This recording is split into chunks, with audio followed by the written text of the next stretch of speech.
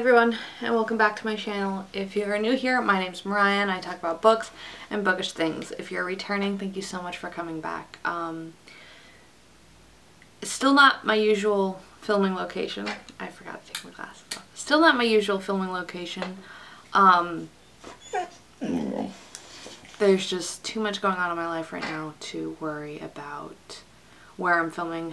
This is my October TBR video, so if you're new to this channel, TBR is my monthly TBR game that I set up, and I'm very excited because I created a very special board for this month's TBR because it's Halloween, which is my favorite holiday. I'm very excited. Harlow, my dog, says hello as well. Few quick admin notes before I go into the roles. First and foremost, I'm going to have to cut back to one video a week. My work schedule just got extended. I'm now working 10 hours a night instead of 8 hours a night, and it's just that on top of my capstone for my bachelor's degree means that I very rarely have time to film, and I'm also having to cut back on readathons and such. I'm going to have to just focus on the books that I have. With that being said, I think this will work out better and that I'll be able to create higher quality videos as things go on. So here's to hoping for that. Let's get started with the roles.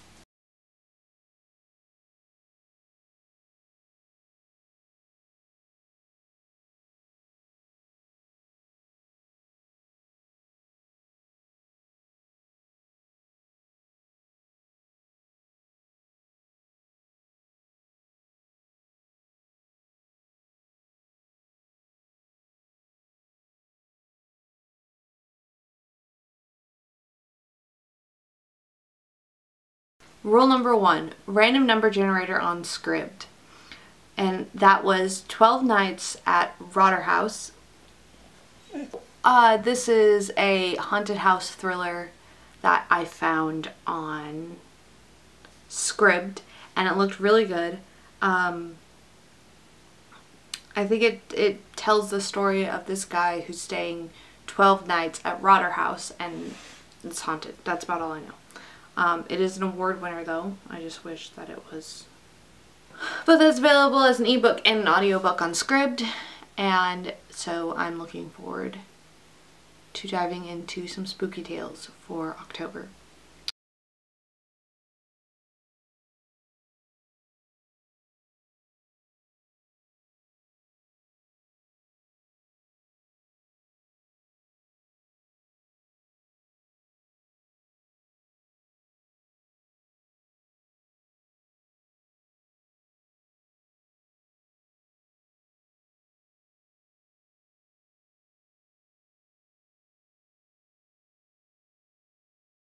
My next role was a nonfiction book, and the prompt was serial killer. So I chose I'll Be Gone in the Dark by Michelle McNamara. This is the book that led to the reopening of the Golden State Killer cases that ended up with him being caught. So that should be really interesting, and I'm really looking forward to that whole thing.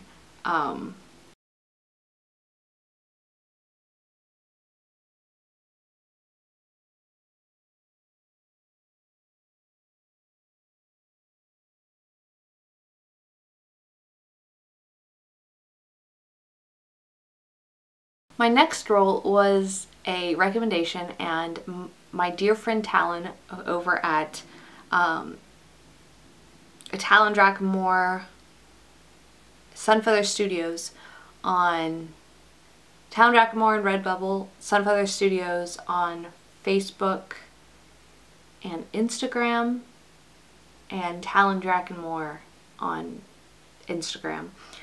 I'll leave all those links down below. She does amazing makeup looks and art, and I love her dearly. Chose her favorite book, Dreams Underfoot by Charles DeLint. I love this cover. I love this cover so much. This is a collection of short stories by Charles DeLint, all set in the town of Newford. And he writes urban fantasy novels. I read another one of his books last year and absolutely loved it. So I'm really looking forward to reading these, and I'm really happy that she chose this. I knew she was. I was like, oh, I'll just keep a couple options open, but I knew this was going to be the one she chose.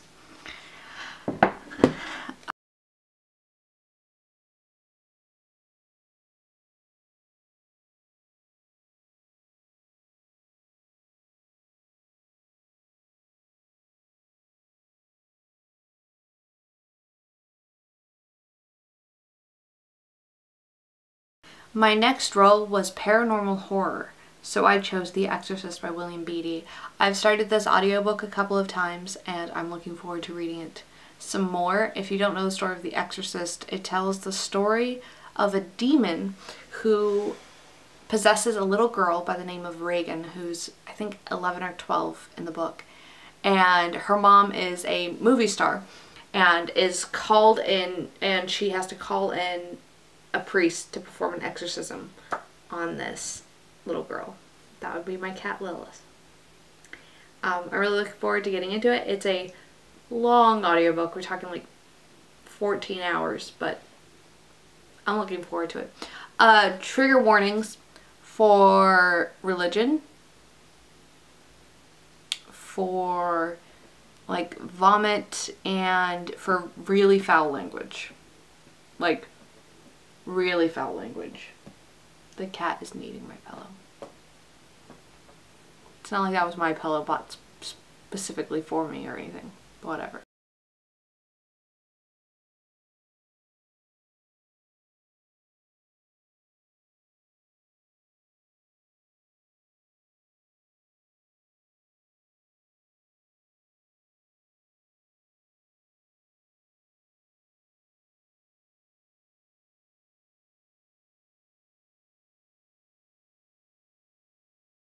The next roll was the TBR jar. So let's see what we got.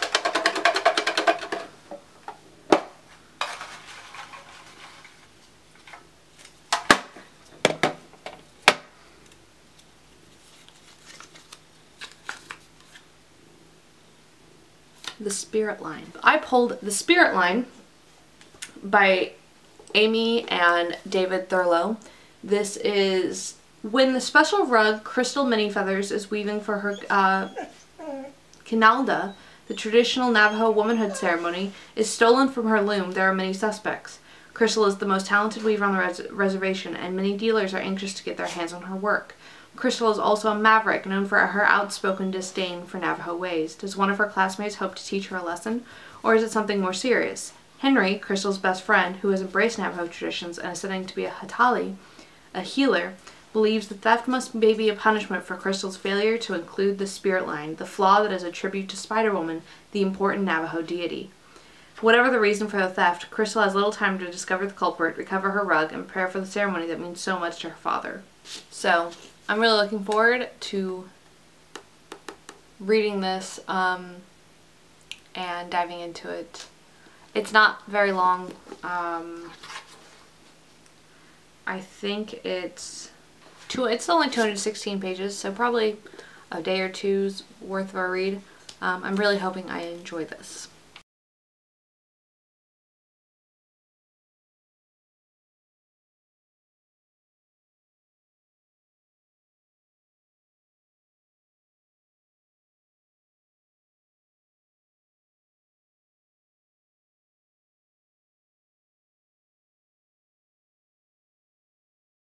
The next roll was a nonfiction book about ghosts, and I chose The Bell Witch, which is a story about a family who was tormented by the spirit of the Bell Witch.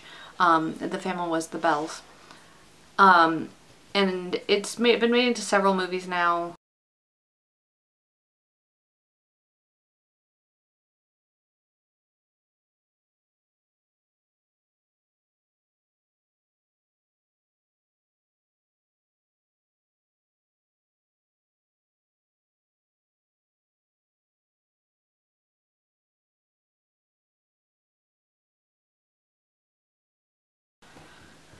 Next, I rolled random number generator on the Kindle.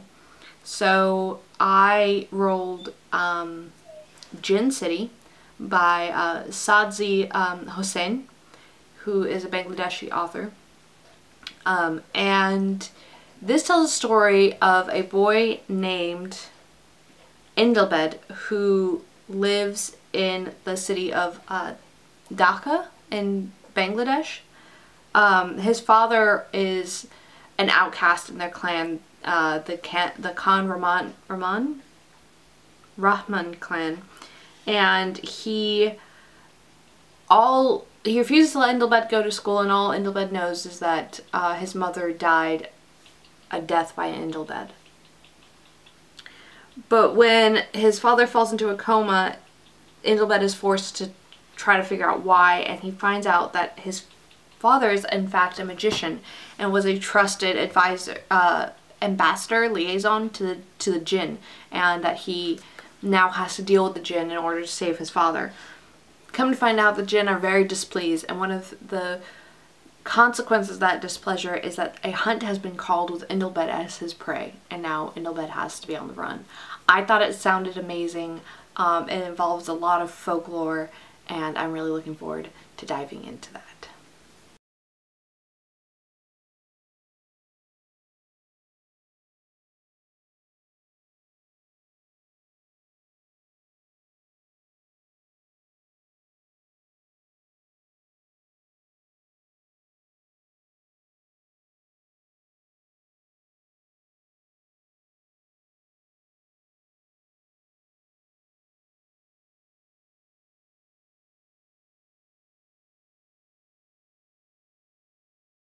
Next, I pulled Body Horror from the challenge cards. I decided on by Nick Cutter. This tells a story of a troop of Boy Scouts who are on their annual camping trip. I was never a scout, I don't know, but their annual camping trip, and as he's telling the ghost stories around the campfire, somebody stumbles in and it looks like he's infected with something. So now the boys have to survive the trip and fight off the infected. So it's like a pandemic zombie outbreak book, I guess. I've heard a lot of good things about it. So I guess we'll find out.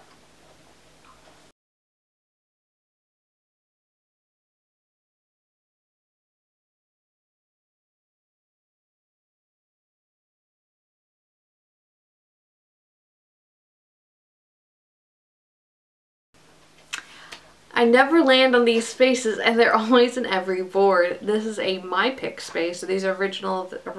These are normally the purple cloud brain looking things, but they're pumpkins on this one, or jack-o'-lanterns on this one, and I chose Bonecryer's Moon by Catherine Purdy.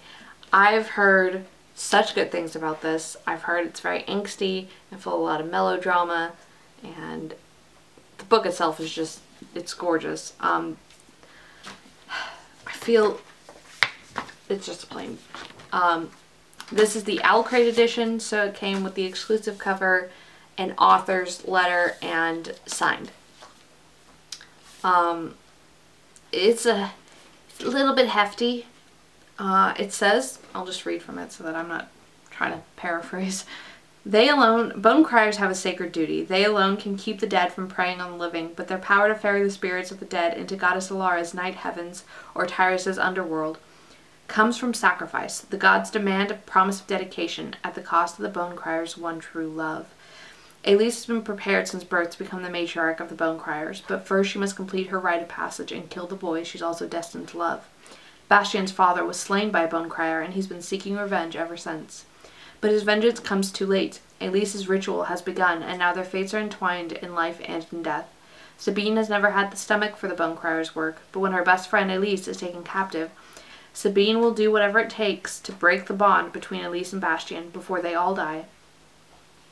The first pulse-pounding novel in a new duology from the New York Times bestselling author of Burning Glass shines with doomed romance, macabre magic, and a betrayal with the power to shatter the boundary between the living and the dead.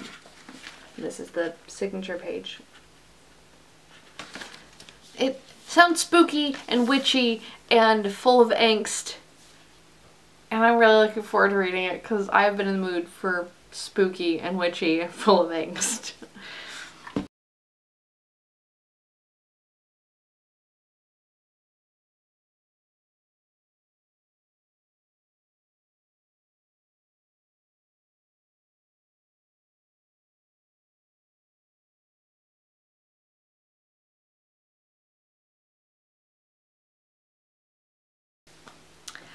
Next, I pulled the nonfiction about witches, so I chose The Witches by Stacy Schiff.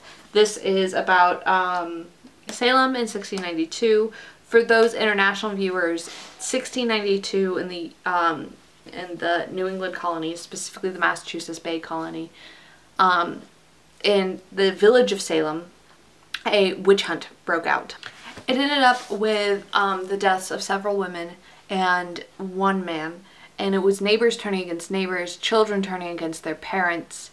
Anybody and everybody was accused of being a witch, and in Massachusetts at the time, the penalty for that was hanging. One man was killed by being crushed to death by stones because he refused to confess to being a witch or give the names of other witches. I already know quite a bit about the Salem witch trials, but I'm really looking forward to reading this. I've heard that this is a great exploration of it. It can be a little, I've heard it can be a little dry though, so I might try to break it up a little bit, but it's still very, very excited, although it's also a hefty book.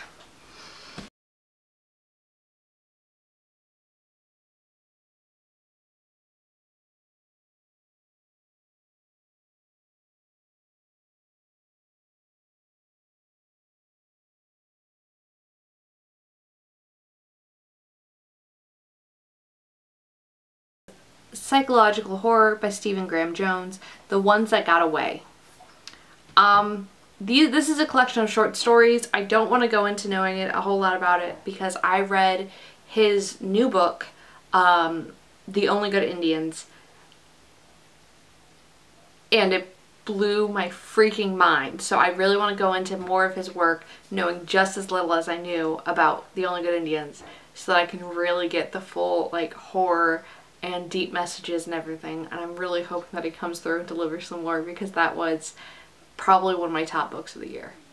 Like hands down top books of the year. So, short story collection by Stephen Graham Jones. That's all I need to know.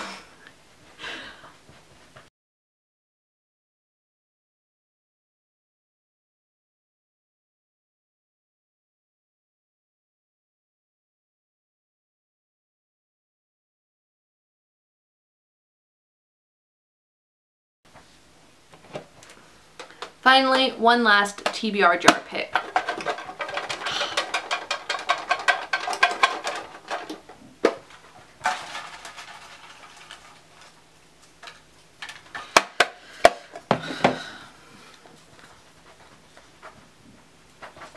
This is gonna be great.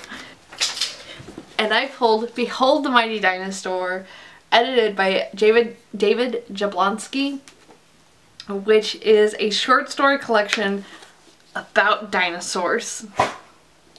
This is either going to be amazing or it's gonna suck. Authors in here include Ray Bradbury, John Updike, and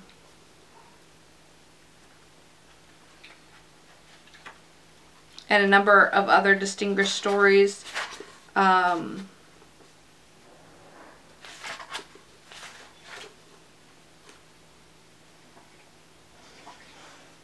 I think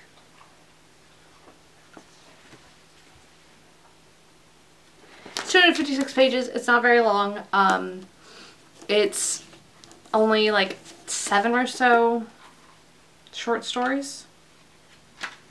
I tend to breeze through one, or preface, introduction, 2, 3, 4, 5, 6, 7, 8, 9, 10. 10 chapters total. I tend to breeze through short story collections, so I'm really looking forward to reading 2 this month. 3 this month? 3 this month. I'm really looking forward to like kind of diversifying with that. 2 are by one author and 1 is by multiple authors, so this should be really fun. I'm really looking forward. Dinosaurs are one of my favorite things on the planet. I love dinosaurs. When I'm stressed out, I will watch dinosaur documentaries, which means I'm watching them a lot lately. And that wraps up this month's TBR. We got a good mix of short story collections, thick nonfiction, popular nonfiction. We've got a lot of audiobooks, which is good because that was a struggle this month, especially with class and work, and my work schedule changing. I need short stories. I am drinking out of my Life is Always About Plan B mug, and on the back it says Plan B. Plan A is always my first choice. You know, the one where everything works out happily ever after. But more often than not, I find myself dealing with the upside down, inside out version where nothing goes as it should. It's at this point the real test of my character comes in. Do I sink or do I swim? Do I wallow in self-pity and play the victim, or do I shift gears and make the best of the situation? The choice is mine. After all, life is all about how you handle Plan B. Susie, and it's copyrighted by Susie Toronto. My grandmother got me this mug, and it's still one of my favorites. And I'm just drinking Starbucks brand Sumatra blend coffee while I wait for my order from Bones Coffee to come in. I'm very excited about that. So that wraps up this week's video. I'm sorry that I look like hell and that we're not at my usual spot, but I needed to get this video up and I didn't want it to be a super weird thing. So with that in mind, I hope you guys have a great rest of your week and into the weekend. I hope that September brought you nothing but bookish bliss, and if it didn't, I hope that October fills all your spooky delight.